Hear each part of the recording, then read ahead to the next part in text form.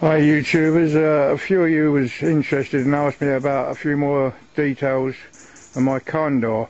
Well, basically it's a model Condor A350 ex-Swiss Army 1977 build. As I said before, the story has it that a lot of them was made by Ducati, and they came in the back door of the Condor factory because the policy with the Swiss was everything should be manufactured in Switzerland. But as you can see, it has a Ducati engine and Gramica brakes, back and front and back, whatever way we look at it, and a host of other details which I'll go into as soon as I've cleaned this. Hi there YouTubers, I'm just doing a little talk now about my Condor, which a lot of people see. It has several different features. One of the things there is a friction operated button on the throttle, which basically you set so you can drive along with the throttle open, take your hand off and fire your gun or whatever mischief you want to do, and you won't slow down. Also, this is a Bosch headlight. It's only 6 volt, but remarkable.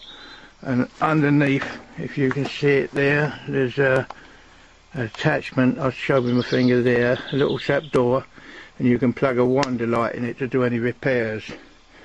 Let me see now.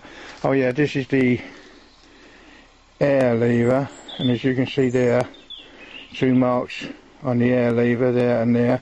Line it up and that means you've got the choke on for cold starting. All nasty little things. And once again, that there is the mounting for your rifles. Barrel goes through there, stock goes in there. The gear change, as you can see on this, is on the right hand side, which is the old British style. It's 1 up and 4 down, as you can see there, for the not too bright squaddy. There's a picture of it on the tank so they don't get confused. Another innovation with this is the earth wire, which is in this yellow, and it plugs onto the frame like that. So when you're leaving the bike standing, the battery won't drain. Also, anybody that doesn't know, like, wouldn't be able to come along and put the key in and just start it and away. So that's a very, very good plan. Also down here you have the toolbox and the air filter. In there there's a package that takes out, in which there's spare bulbs and there's spare jets, there's solderless nipples should you break a cable. It's all very, very well thought out. One feature that I'm not too fond of on this particular machine, which I expect a lot of you would have same trouble with, is the kickstarter is on the left hand side, whereas we always used to them on the right. There's no such thing as electric start with these. Also, another good innovation on this is it has an extra oil filter on the outside. It has one in the engine and another one on the outside. If you be patient and wait a second, I'll just go inside and get the key and I'll start her up.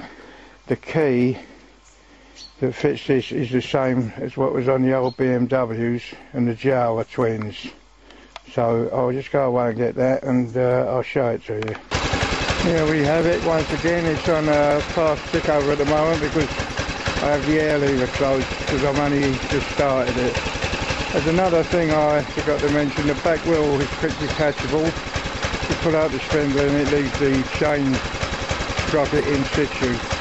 Also, in the toolkit comes things as spare plug and chain links and every conceivable thing you can think of. I'll just have a